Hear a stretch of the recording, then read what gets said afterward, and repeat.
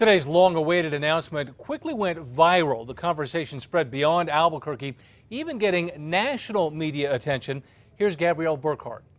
We are here today to announce our findings and conclusions. Today's announcement spread quickly. From the U.S. Justice Department accusing the police department in Albuquerque, New Mexico of excessive force. The scathing report sparked a national discussion. It is a very strong current event. It's something that everybody has been so passionate about. Crystal Ciarza is an online account exec with a local PR group. She monitored online trends during today's press conference. And that's why it's so fascinating for anybody to really engage themselves into the DOJ APD hashtag, which went viral this morning. Ciarza found the DOJ APD hashtag went from reaching 30,000 potential views to more than 4 million before noon. The biggest peak happened right after the presser.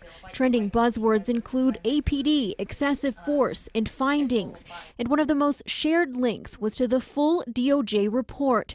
Critics and supporters have been vocal about APD, but today's conversation... It wasn't quite multiple messages of people angry or upset. It was more people fact-sharing, which is crucial to adding transparency to the situation. Gabrielle Burkhart, KRQE News 13.